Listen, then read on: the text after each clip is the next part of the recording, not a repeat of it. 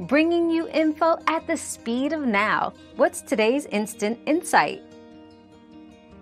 Yes, you can cook frozen chicken wings in the oven. Preheat your oven to 400 degrees Fahrenheit, 200 degrees Celsius. Arrange the frozen wings on a baking sheet in a single layer. Bake for 25 to 30 minutes. Then flip the wings and bake for an additional 25 to 30 minutes, or until they're crispy and fully cooked. Use a meat thermometer to ensure they reach an internal temperature of 165 degrees Fahrenheit, 74 degrees Celsius. For extra flavor, season the wings before baking and add your favorite sauce halfway through.